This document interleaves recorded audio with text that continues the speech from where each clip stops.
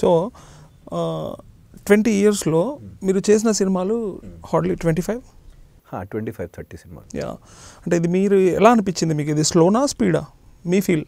అంటే సార్ నాకు వర్క్ ఉన్నప్పుడు చాలా వర్క్ ఉంటుంది, లేకపోతే ఖాళీగా ఉంది. సో ఇట్లాంటి లాస్ట్ ఇయర్ నేను ఆల్మోస్ట్ 5 films కంప్లీట్ చేశాను యాక్టర్గా. డైరెక్టర్గా ఒక ఫిల్మ్, అది ఒకే ఇయర్లో 5 films యాక్టర్గా, 1 film డైరెక్టర్గా చేశాను. Which movie is that? Maila. Okay. బందూక్ కూడా మీరు? బందూక్ పాతది, 2013ది. సో మైలా అది ఒక మాన్యువల్ స్కెవెంజింగ్ మీద ఉంది. అట్లా నార్త్ ఇండియాలో ఒక కాస్ట్ ఉంటుంది, ఆ కాస్ట్ ఒక 2000 years నుంచి అదే పనిలో ఉంది. ఈ టాయిలెట్స్ క్లీన్ చేయడం, ఇది అది కూడా ఇది చేతిలో అది. సో గవర్నమెంట్ ఆ ప్రాక్టీస్కి బ్యాన్ చేసింది.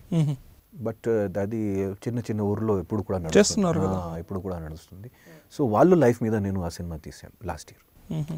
సో అది నాకు అంటే వర్క్ లేకున్నప్పుడు టోటల్ ఇయర్ ఖాళీ, అదర్వైజ్ 5 films 6 films వస్తుంది. సో ఇట్లాంటి, సో దాంట్లో ఏం లేదు సార్, ఫ్రాంక్గా చెప్పాలంటే what ever I get I select the best out of it. అంతే అంతే అంతే, దాంట్లో ఎక్కువ ఆలోచించడం లేదు. కానీ మీరంటే ఫుల్ కూల్ పర్సనాలిటీ, అంటే వీలైనంత వరకు హ్యాపీగా ఉండడానికి ట్రై చేస్తారు కదా. ఇది ఎప్పుడు వచ్చింది మీకు? ఇది 30లో వచ్చిందా 40లో వచ్చిందా ఏజ్? స్టార్టింగ్ నుంచి ఇలానే ఉన్నారా? స్టార్టింగ్ నుంచి సేమ్ ఉన్నా. ఎవరైనా తిట్టినప్పుడు కూడా జస్ట్ పక్కన వెళ్ళి జస్ట్ 2 minutesలో నార్మల్, అంతే. నేను ఈవెన్ మీ పాత ఇంటర్వ్యూస్లో చూసాను, కామెంట్స్ కూడా అంటే మీ స్మైల్ గురించి కానీ మీ మాట గురించి కానీ ఎంత హార్ట్ఫుల్గా నవ్వుతారు ఆదిత్య గారు, ఎంత హార్ట్ఫుల్గా మాట్లాడతారు. అంటే అది మీకు ప్రాక్టీస్ చేశారా లేకపోతే నిజంగా మీ లైఫ్ స్టైల్ కదా? I try to be natural, that's it.